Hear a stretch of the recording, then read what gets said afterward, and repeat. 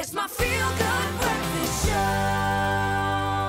Welcome back to your Feel Good Breakfast Show. It's about that time of the morning when we get to know our guest artists. Ladies and gentlemen, Mzansi Africa, welcome Gemini Major in the studio! Man, making big waves out in the scene. How you doing, bro? I'm good, thanks, man. Good to see you, man. Good to see you. Listen, we're going to take 60 seconds to get to know you quickly. All right. You answer all these questions with the first thing that comes out of your mind. All right. You ready? Yeah, I'm ready. Start the clock. Who's your favorite rapper of all time? T.I. Your dream collaboration? Tough one. Has to be Jake. Okay, all right. House party or night out? House party. Beach or pool? Beach. Best late night food? Burgers. Your favorite app on your phone? iTunes. Chicken or beef?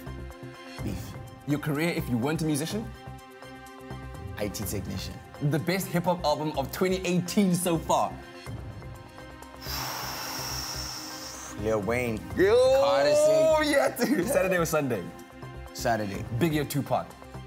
Oh, Tupac. Your favorite song of all time? Hit 'em up. Favorite TV program? Tough one. Yeah, I don't know that show. Yeah. Yes, favorite or your celebrity crush? Crush. Pearl Juicy. Sunrise or sunset? Sunset. One thing most people don't know about you.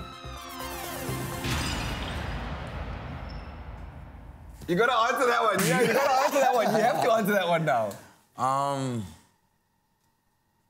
It's still a tough one. I need It's to think still a about tough it. one. You gotta think about that. All right, think about how it. about you tell us this one though? Gemini Major, where that name came from? Because that's not your real name. Yeah. Your real name is.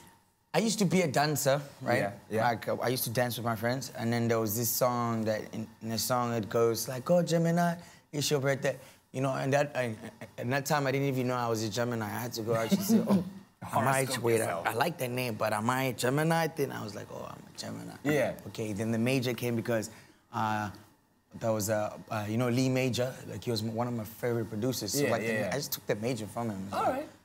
Are you kind of secretive about your real name? Do you not like people knowing your real name, or do you? No, come You on. put it, okay, no, so people do know. I always it. introduce myself as Ben. Yes, yes. Yeah.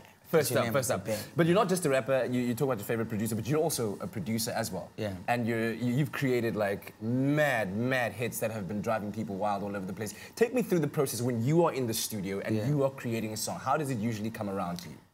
It's usually just it's either I get ticked off by something. It's the energy, Yeah. like it could be the people that I'm working with in the studio. Yeah, When it comes to the studio, and it's time to do it. I just get into it and do it.